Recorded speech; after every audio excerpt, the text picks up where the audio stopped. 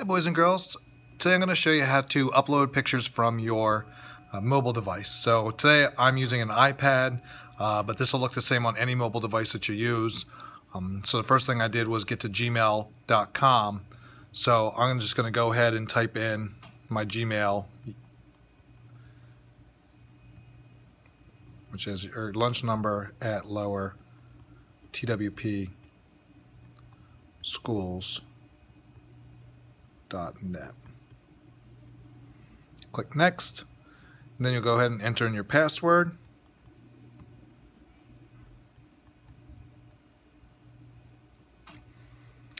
This is what your mobile inbox looks like. So over here on the left hand side, this is where your messages would be, and then over here is where the display would be.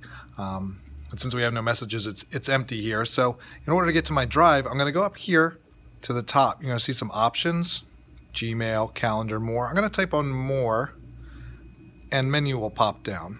So what I'm looking for right now is the drive button, and there it is.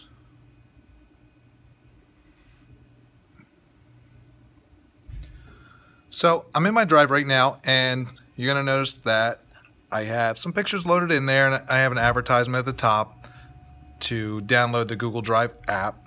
I'm actually going to get out of there because I'm one that doesn't like to download too many apps if you don't need them.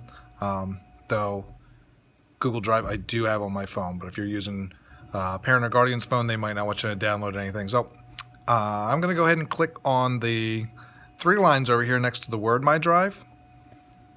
And down here I'm going to get to the desktop version.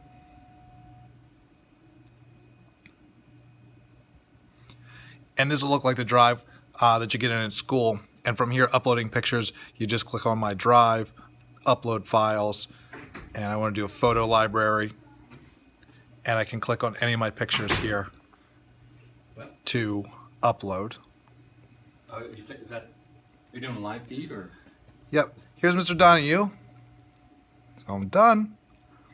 And you'll notice it says uploading down here, and it pops up, and now I can use it in my Google Slides.